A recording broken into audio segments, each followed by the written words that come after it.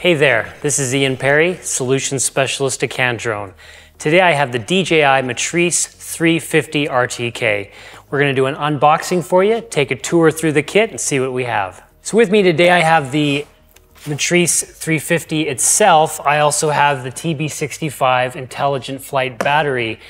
This kit would also include the BS65 battery charging station, which we're going to leave for another day.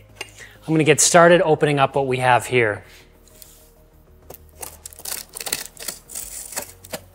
So at CanDrone, we're well aware of the 300 series by Matrice. We're very familiar with it. And so I'll give you my impression of this new improved 350.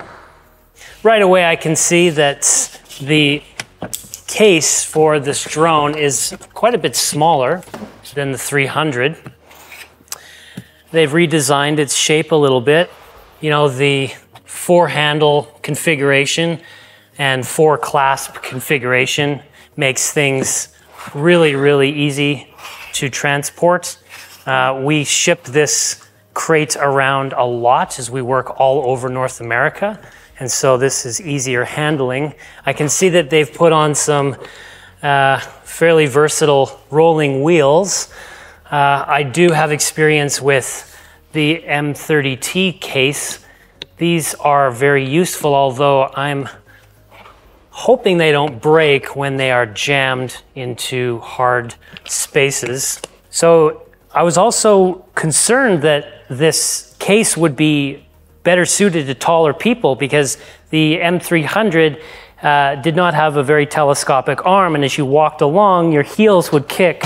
So obviously it can roll in a level position with the additional 2 wheels, but I'm also curious if when it's at an angle, it doesn't catch. And I think as a 5'11" tall person, it's going to work for me a lot better as I pull this thing through an airport or a bus station, what have you. Let's open it up and take a look. So same size drone, but fitting into a considerably smaller compartment. I can see that they have rearranged things a little bit. These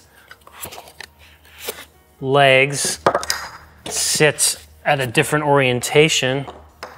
I can see from this label that they want you to keep the blades pointed straight as you close this. I know with the 300 they had some foam stops that you had to put on here every time. It got a little cumbersome and then you lose the foam stops. So it looks like they've done away with that and they want you just to keep these fairly straight before you close the lid. And I'm noticing that these propeller blades, the spares, live in this case rather than behind a zipper pouch as it did in the 300. Ah, I see, it just kind of tucks away. I like that actually, because with that zipper pouch, you never knew quite what you had in there. You had to go opening it up. With this, you can see right away that the propellers are there.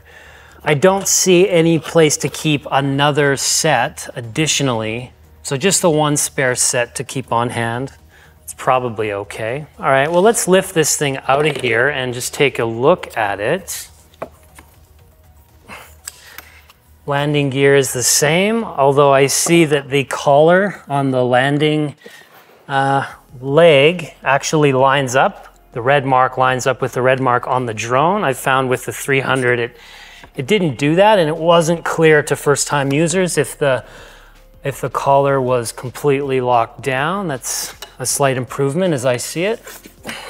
So take a look at this more in a sec. I just want to get a really good look at this crate. It seems that there are still some spaces for WB-37s, so 2 spaces for those. Of course, they've built in the RC Plus. So we have the RC Plus controller, a lot more screen space, and I can see that there are a lot more buttons, which will be very handy. But I can see that they've got space for 2 of these RC Plus controllers. They've got these little spacers in here. I'm thinking that this is where our batteries will live. I'm just curious. I'm gonna open this up and actually figure that out right now. Okay, so opening up the TB65 Intelligent Flight Battery for the first time.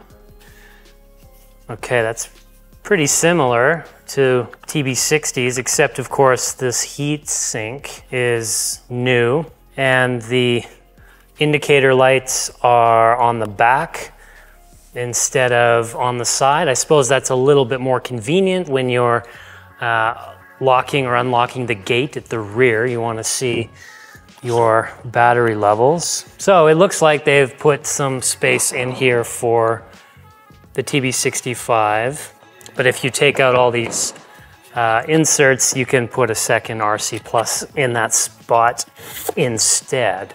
So here I can see that there are 2 spaces for payloads, and I don't know which ones fit, but I have a sense of what they are. I feel like this is for the P1.